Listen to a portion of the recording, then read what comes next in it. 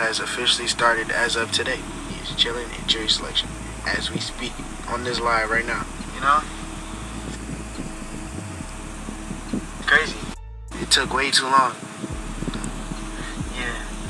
I'm gonna just let y'all know just like that, you know what I'm saying? To the 1,600 people that's in here right now. Bro, trial is started today. There's no more free Melly. I swear to God. YNW Melly is about to lose his life to his court case, as rappers are now reacting to the new evidence that is going against him. Here's what you need to know. On October 26 in 2018, in Fort Lauderdale, Florida, two YNW associates, being Sakchaser and Juvy, would sadly pass while leaving a recording studio alongside YNW Melly in YNW Portland, as here's how YNW Portland explained the passings. And I'm driving, ducking for my life, trying to make sure I don't get hit. And you telling me, you telling me about some shit. I don't know. You know what I'm saying? I'm trying to make sure I don't get hit. I'm driving. I'm trying to make sure I don't get hit. You know what I'm saying? What I'm gonna be worried about? You know what I'm saying? I know it's not for you to worry about. Shit crazy, bro. But if you tell me it happened there's gotta be some evidence there. There's gonna be broken glass, just like there's broken glass over here when you guys open the doors and stuff like that. Okay, there's gonna be broken glass over there when the windows got out. There's gonna be casings from the people at your car. Okay, there's gonna be evidence over there. Okay, right now there's nothing. I kind of think I know what happened because I got information. Now, YNW Portland alleges that while driving home inside of the vehicle with Melly, an opposing vehicle filled with rival street members blocked their car off on the road. They then proceeded to roll their windows down and began using firearms against Melly's vehicle. With YNW Portland being the driver of the car, he then used his human instincts to swerve the car off of the road into an empty parking lot while trying to protect his side of the car. This then left Sakchaser and Juvy's side of the car an open target to these individuals, and this would eventually lead to their passings. And instead of calling an ambulance to the scene immediately for their two best friends who are now in critical condition, Melly and Portland would rather sit in an empty parking lot for roughly 40 minutes before getting the medical attention. However, the new evidence shared in the trial today shares a different story. Detective Christopher Williams announced in court when the four YNW affiliates left the recording studio,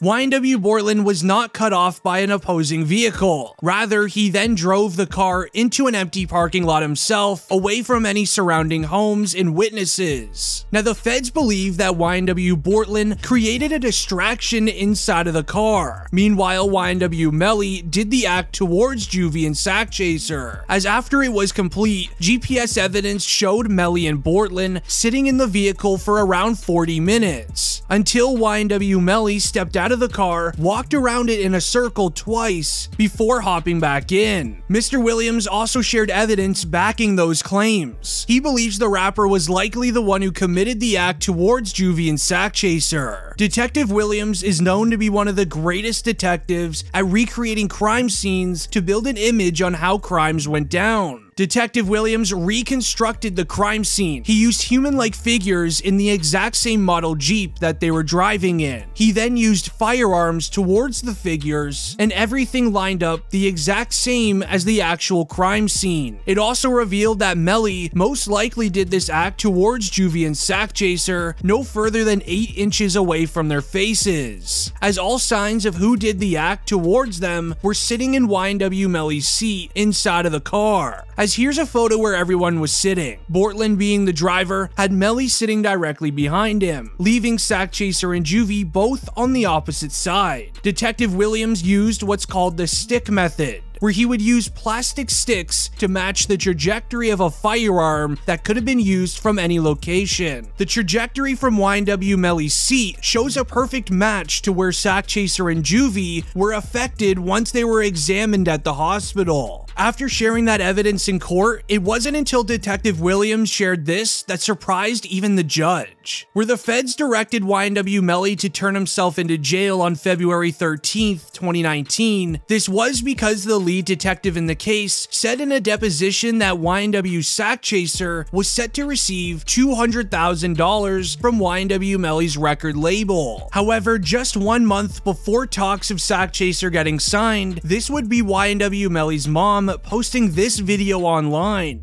Show me text messages from Sakchaser, all her friends, and all these people. Like, he's about this life, but I'm saying, like, who you ever out of, what you ever did? You couldn't even take charge. If you don't sit your down and don't ever come for me, because my credentials is real. It ain't even a joke. So don't ever try to come for me, because I don't even play them type of games. Like, what you got that I ain't got? Oh, you your little, I got big. At the end of the day, Melly is my child.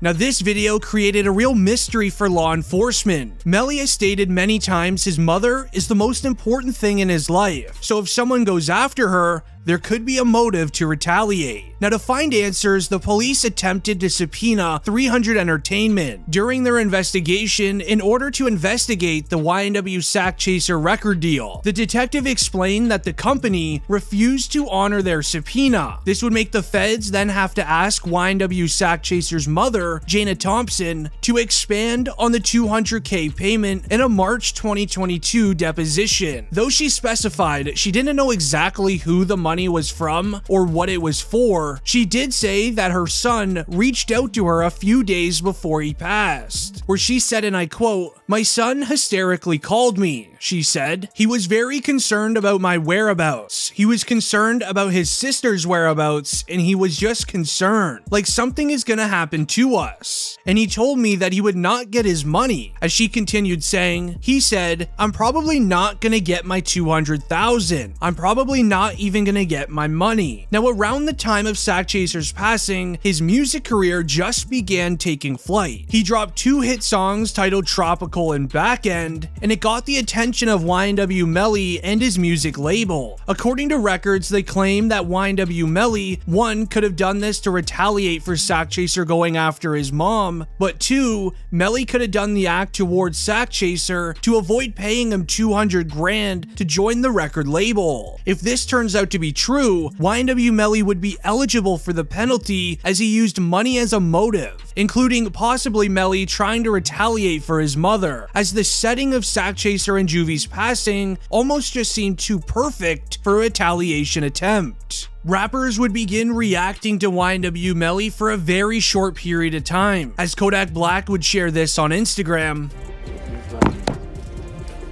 Yeah, man, free that boy Melvin, man, free Melly. Man, stop playing. We're not playing like that. Oh, we gonna put it. And with YNW Melly at this moment in time now in jail for only 1 month, YNWB Slime would say this in an interview. So what's some of the musical advice YNW Melly gave you? Musical advice: find fire melodies and make money. No cap. At least you're just straightforward. How was it to see your brother rise to the forefront? It's kind of like normal to me, because I already knew it was gonna happen. It's just a matter of time when. When can the people expect to see Melly on? What could it be? I would say a cheat code for the rap game. Also 1 month into YNW Melly's jail time, Lil Durk and King Von would have a phone call with Melly. Strangely enough, this would be one of Melly's last ever phone calls from jail, as he would be permanently banned from using it. Bust, you got tippy. Bust harder than mine. It's me. It's y'all. I said, you got tippy. With the Dirk phone call now going viral at this time, it would get the attention of Meek Mill, who would share on Twitter, "Free Lil Melly, he innocent. Let's watch the facts of the case so he doesn't get railroaded. It's in Florida, it might be on TV." This would even later cause Boosie to tweet, "I'm in prayers for YNW Melly tonight. I was in the airport. He paid for my food and magazines and really showed me love and respect." He said, "Nah, OG, you ain't paying for a thing. I'm about to call the prayer warriors for you." And this would even lead into an alleged Snoop Dogg tweet that also went viral on Reddit, which stated, "That Melly boy's cold. Youngins doing questionable stuff in the industry now. Is he guilty though?" Again, if the tweet's real, it has now since been removed. And we would even see the likes of Drake praising YNW Melly for his music style. A kid like YNW Melly who just has the craziest melodies, pain in his voice, you know, but not afraid to just be like, yeah, sure, like I might be this way on road, but in my music, this is what I enjoy doing. However, rappers reacting and even talking about YNW Melly would slowly fade away. As Melly's jail time would continue getting longer and longer, new evidence revealed that Melly could have truly done this. And while things were silent, out of the blue, we would see reports of YNW Melly is being accused of teaming up with one of his lawyers to plot a prison escape. As the Broward County Jail, where YNW Melly is currently locked up, did an interview with Complex, where they mentioned in the courtroom, on April 11th, 2022, Broward Sheriff's Office received a confidential tip regarding inmates Nicholas Lewis and Jamal Demons, both housed in the same unit at the main jail, planning an escape from jail by having Demons' attorney bring in 2 handcuff keys in order to aid the escape. Additional information provided by the source was that Lewis had an illegal item inside a jail, as well as narcotics that were not prescribed to him. The statement continues saying, jail authorities searched Lewis's jail cell after the tip, which came from another inmate. They found multiple illegal items and narcotics for which he did not have a prescription. YNW Melly's cell was also searched, but nothing was found except food from the commissary and an excessive amount of jail-issued clothing. So this all started while YNW Melly was having lunch with this inmate named Lewis. Another inmate was walking by and he eavesdropped on their conversation, where allegedly Melly said he was gonna ask his lawyers for a handcuff key. We would even see YNW Melly's mother react to this statement. Okay, so I'm at work and I just seen this crazy story. First of all, this is just another tactic for them to try to literally just tarnish my son's character and everything. They do not want him having attorney visits in person, which will cause for ineffective counsel. So we went to court for that, and they took his phone calls and they have him locked down. They had no evidence whatsoever that his attorneys did anything wrong to prove these accusations, but they knew it would get picked up by the media. So when we get ready to pick a jury, hopefully within the next 2 weeks, it's gonna be, oh, this kid tried to escape. Oh, this kid tried to do all these things. This is all fake because they do not have a case. In the video, Melly's mom mentions how the feds have no evidence against him, so the prosecutors are trying to make anything happen to make him look bad. Melly's manager 100K Track would even defend Melly's mom in this situation. He built a real great solid team away from just being innocent because he wouldn't do such a crime. He prepared himself and got a proper, defense. Their job is to handle themselves in trial, not on social media. You guys are taking it that way. If they say they got DNA in a car, I'm just gonna tell you, Melly DNA was found in the car.